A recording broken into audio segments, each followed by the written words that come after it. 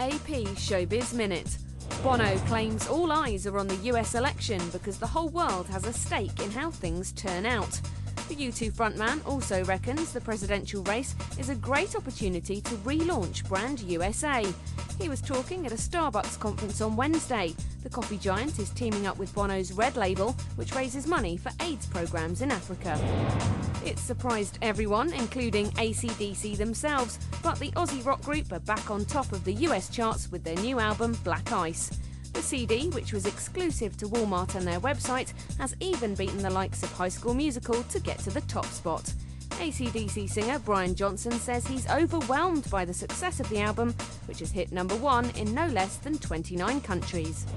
He might be on Her Majesty's Secret Service, but it was Princes William and Harry and not the Queen who turned out to meet James Bond in person on Wednesday night. New 007 flick Quantum of Solace got the British Royal stamp of approval at the world premiere in London's Leicester Square. Leading man Daniel Craig greeted the crowds along with his co-stars and director Mark Forster. This is Hilary Fox with AP Showbiz Minute.